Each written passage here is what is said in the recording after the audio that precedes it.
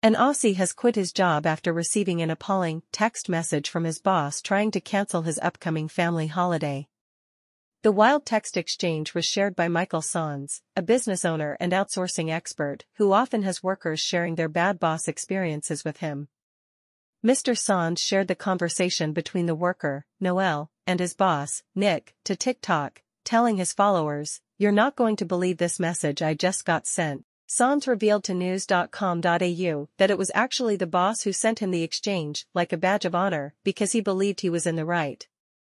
He informed staff member Noel before making the TikTok and ensured the worker was fine with the texts being shared. The first message is from the boss, who informs Noel that another staff member, Jenny, has resigned and therefore Noel's leave booked in for the following week has been cancelled, with the boss claiming it would be all hands on deck while they try to find a replacement. "We can push back a few months. I've advised HR it's now changed for you.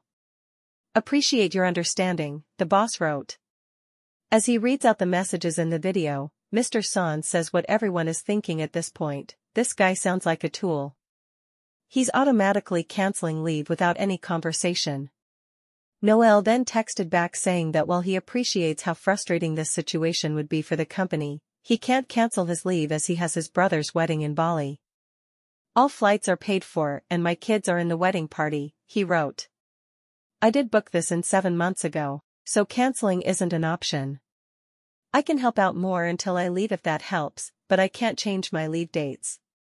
Nick, the boss, then asked the worker to reduce his leave from 3 weeks to 3 days, having the audacity to add, "Not sure what you can do for 3 weeks in Bali, haha."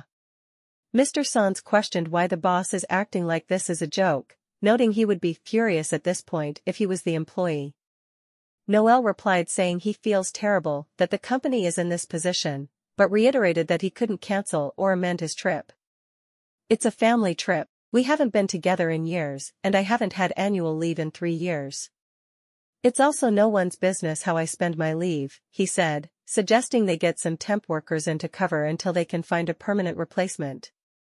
He then said he could help out with the extra work until he leaves. The next reply from the boss was branded appalling by Sanz, with the text reading, "Mate, can't stress enough, your leave is cancelled, we just can't do it. I'm sorry." This appeared to be the last straw for Noel, with the worker claiming he no longer wants to come back to the office and had been left shocked by the exchange.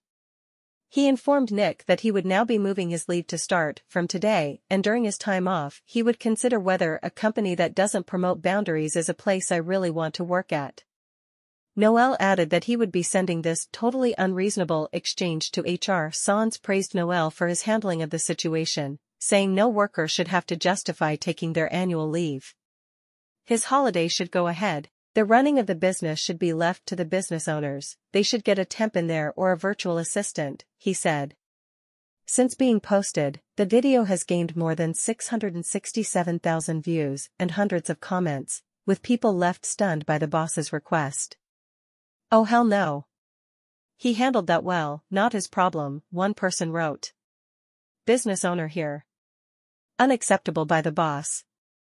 Not the employee's problem. Enjoy Bali," another said. One claimed they would have quit after the first text.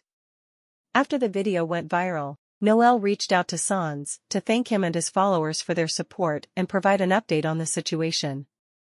He said he went to the wedding in Bali, turned his phone off for 3 weeks, and had a great time with his family.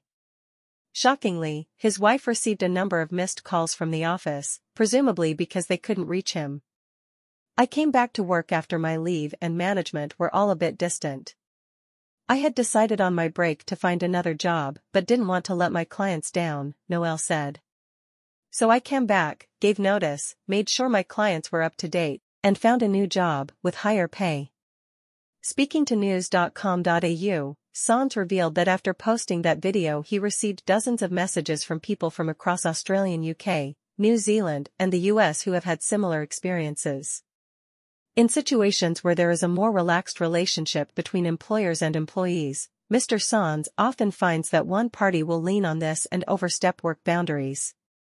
Whilst people can be familiar during work, often when leadership tries to infringe on personal space/time, we see staff bite back, he said. They are only paid to perform certain duties and more often already feel undervalued and underpaid. He said that any workers who find themselves in a similar situation need to make their work boundaries clear. Staff need to stay firm and make plans with confidence and always include HR in the conversation, he said. Companies need to provide better education to management and staff around work leave so there are no levels of guilt that they often put on leave takers.